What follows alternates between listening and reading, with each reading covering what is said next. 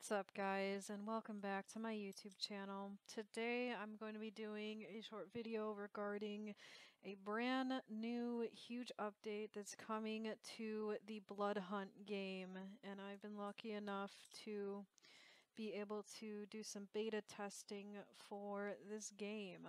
And this update is about land domination that's being added to Bloodhunt. So let's get started and go through on what this is going to look like here.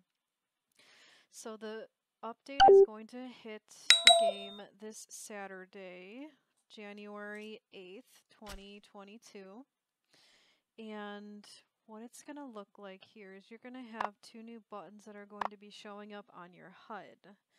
And the first portion, in order to dominate a land, is you find a sim, and then you have to stand here first to get it out of the, from it being dominated by humans. So if you click the hourglass button when you're at the sim that you want to take, and you click that, and it's going to show up in local, it's going to say territory, mortal, and there's going to be a percentage. So you're going to want to get it to 0%, and then it'll say the territory is neutral in order for you to start even dominating the land for your coven.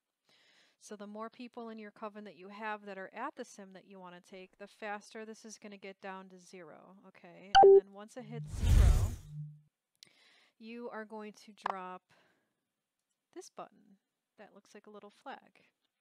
Alright, so once you start getting your territory, it's in neutral and you're ready to go now, what's going to happen is you're going to have 3 flags that you can use per day in order to dominate 3 different sims.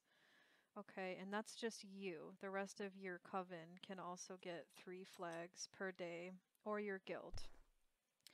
And what you're going to do is, once it's in neutral, which as you can see right here, that's what it says, it's going to jump after you click this button. It's going to use one of your flags, and then it's going to show up in local, and it's going to say this territory is being dominated, and it's going to have that.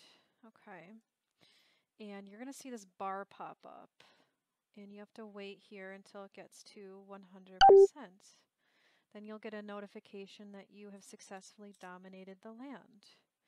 And a very important note is the more people in your coven or guild that are at the sim during the domination process, the faster this bar is going to go up, okay?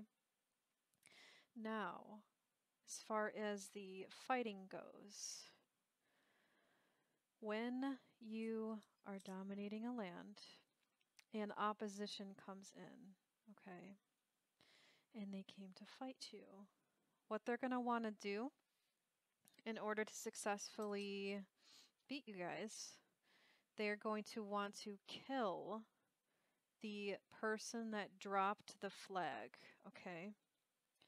Once that happens, they are going to essentially steal your flag. So they'll get an extra flag for the day to use for land dominations, okay? Now, what I heard directly from Mac as well, he said that the more lands that you dominate, the more credits you're going to get. And what that does is it makes it so that your coven or your guild is going to do more damage and be more powerful in the system based on how many lands you control. All right. Any questions? Feel free to hit up me or Mac. Mac is the leader of our guild. We're called the Corvinus Hellraisers. And we're recruiting, so if you want to join, hit one of us up and we'll get you in. Alright? Other than that, I hope you guys have a great day and I hope this was useful. Take care all.